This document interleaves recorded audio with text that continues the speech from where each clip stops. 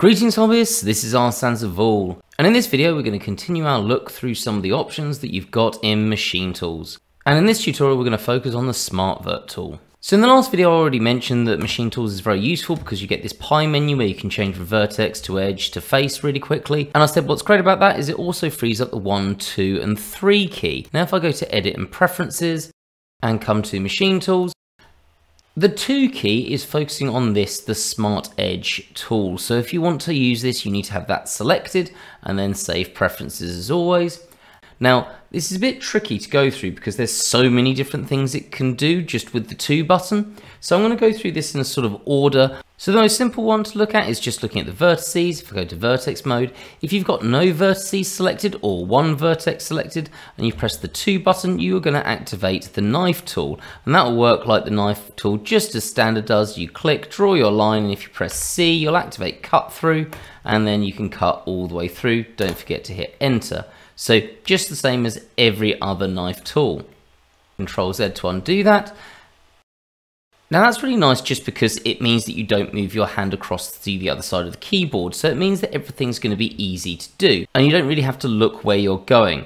Now the other thing that's good about this is that the guys at Machin Tools seem to have worked out that, well, the knife tool is actually basically the same as another tool. If you think about it, and I go into vertex mode, 2 for the knife tool and click from there to there and hit enter, well, what you've really just done is just join 2 vertices together. And they've basically said, well, you might as well also be able to do that with the 2 key. So if I select 2 vertices and hit 2, you're going to join those together. Again, stopping your hand having to go to the other side of the keyboard. Now, what's even cooler about this is that if you select more than 1 vertex, so for example, like this, and press the 2 key, what that will do is that will join them up in the order that they were selected.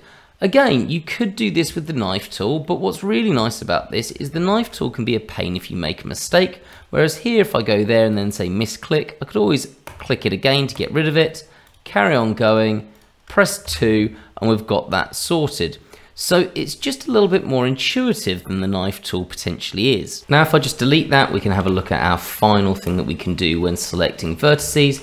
I'm just going to have to go into edge mode for this and Control and B to bevel one of those edges. And then back into vertex mode. Now, quite often when 3D printing, and this is a very simplified version, but if you're going to do things where with Boolean things together, you'll get to the point where you'll find a problem because the 3D print check doesn't like this and it will register this face here as being non-flat. Even though it is flat, it's because it's an Ngon and it doesn't like that. And a lot of the time we have to do a lot of cleanup here where we're going to select that edge there or that edge here, then select that one, then press J to join it, or we can use the 2 key, we now know. But there is a faster way. And this works off selecting multiple vertices. So if I select that one, that one, that one, and then the one I want to connect to is the final one, and press 2, Smart Edge works out that it wants an edge between each of the vertices and the final one. Now, this was just an example where there was going to be 3. And I've selected these vertices because what it's going to do is make a quad there, another quad here, another quad there, and then a final quad there. But you could do this turning into triangles as well. It depends what you want to do next. But regardless of that, it's a vastly quicker way of doing things. And if I just quickly undo that, we can start talking about what happens when we select edges and do certain things with it. So first one, if I select, let's say, 1 edge or potentially multiple edges, this is the only 2 functions that don't use 2 by itself as well. So this is much simpler than the Smart Vert tool where you're using different combinations of Shift, Control, Alt and 1. This one is the only 2 things that you need to use anything other than the 2 key. If I press Shift and 2, what that's going to do is that's going to create a sharp edge, which is very useful for different functions. So that's quite nice. I'm just going to Control and Z to undo that. The other thing that can do, which is arguably more helpful, is if I press Shift 2 again, and then you select the options down here, you can set a chamfer to be the thing that happens when you select Shift and 2. And what's great about that is that you can set how much you want it to be, so you can set the thickness of this chamfer. What's really cool about this is then I can just select, well, there, and let's say there, or there, and press Shift and 2. And that's going to create a chamfer on those as well. And what's nice about this is because it is using, if I come over here, a modifier to create a chamfer, instead of actually using the equivalent of the Control and B bevel, this isn't destructive, which means that I can come to the let's say this edge, and then Shift and 2, and it's going to add that in nicely, whereas if I'd done this destructively, that bevel or that chamfer would have been an issue. The other thing that's nice about it is I always know, instead of using Control and B and having to work it out or type it in, each time I press Shift and 2, it's going to be exactly the same thickness. So that's really helpful. The final thing we can do is that if we select an edge and press, instead of Shift and 2, Control and 2, which it seems to have named a Korean bevel. I've never heard that before, but it's probably got some basis somewhere. And what that's doing is it's effectively beveling everything, but with the bevel profile shape being 1. And what that's doing is that's creating edge loops effectively for that edge. So if I just undo that, get rid of that chamfer modifier and add in a subdivision surface, and then let's up that to, let's say, 2. Normally if I wanted to control this, I'll be pressing Control and R, bringing in an edge loop, moving it to the side, Control and R, bringing in an edge loop, moving it up here, and trying to hope, if I want this to be perfect, that that's approximately a square. And we're going to have to do this for every single edge that we want to be a little bit more controlled on our rounding. Now what's nice about this is if I, for example, press A to select all of them and press Control and 2, you'll notice straight away I'm creating this more rounded cube. And what's great is it's taken less time and I'm doing all of the edges at the same time and they're all going to be the same thickness. So that's really useful as a quick tool to make something like a rounded cube, or just even if I wanted to select and just do this to the top edges. It's a really nice way of making sure everything is affected in exactly the same way. So I'm just going to undo that and A and Control to all of those again, just so that we can look at the next point, and I'm going to apply that. So now we've got this, and we've got all of our different edges. So let's go into edge mode. So the next thing that we can do with edges, if I, let's say, select that edge, and that edge, and I want to be clear, this only works with up to 3. Don't know why they picked 3, that's what they've done. If you click 2, what that's going to do is rotate those edges, but keeping it connected to the vertices, so it skips from vertex to vertex.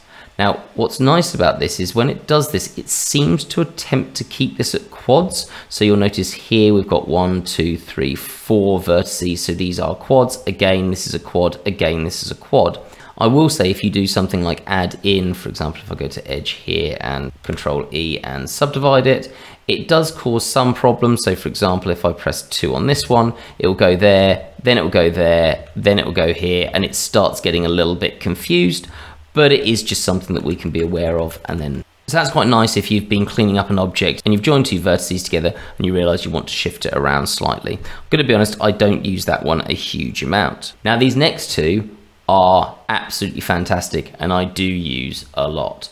So I'm just going to control click here, here, here, here, here, here, and here to make an outside edge that's confining a group of faces. Now with the 2 tool, if you've done this and it all connects up and you press 2, it automatically takes you to face mode and selects the parts that are inside that selection. So it's a really quick way of selecting a big area. And obviously in this, it's not going to be too difficult to do that. I could have probably done that relatively quickly, but it definitely speeds life up when you can do things, for example, selecting sharp edges and then selecting everything inside really quickly. So great tool there. Also, if I press 2 and I've selected a load of faces, I'm sort of getting ahead of myself and doing the ones with selecting faces, it goes back to selecting just the outer edge. So again, a really nice quick way of selecting just some outer edges instead of having to select edge by edge by edge. I could go to face mode, press C to select circle, go something like that, and then press 2 and I've got those edges, which would have taken much longer to do that edge by edge. The final one, if I just come from above and go into face mode and select some faces on both sides, let's delete those out and let's go back into edge mode and out of X-ray mode, is that if you alt select a series of edges and then I shift and alt select another series of edges and we want to join these together to effectively make a tunnel through, we could do this by going edge and bridge edge loops. Requires me going all the way up here. I mean, again, it's not the longest thing, but it is just quicker to be able to hit 2 and you've bridged those edge loops. So really helpful and just a lot quicker than what we'd do otherwise. So let's just delete that and we're going to finally talk about what happens when we're selecting faces. Now this again mimics the knife feature, but in this instance it's the knife project feature. Now the knife project feature is fine, but it does take a while to set up. If I want to do something with, let's say, this face, and I shift and D that to be over there, then I'd have to bring this face out of the object and then set it all up, which is a bit of a pain if you know how to use knife project. What's good about this is all one object, so I haven't had to do any of that. And if I go into, let's say, top down view, and I'm just going to G and move this around somewhere like there, if I just hit the 2 key, I've done my knife project. It's from the view, cut that into this face. And if I just undo that and come back into this view again and press it again, you'll notice that you also have the option for cut through. And if I select that, now it's cut all the way through. So there we go. That is the Smart Edge. Loads of features just using the 2 key, depending on what you're selecting at the time. And once you get into using this and it becomes habit, it's so fast. So a tool really worth knowing. As always, I hope you found this useful. And if you aren't subscribed, do please subscribe to the channel for more of these hints and tips.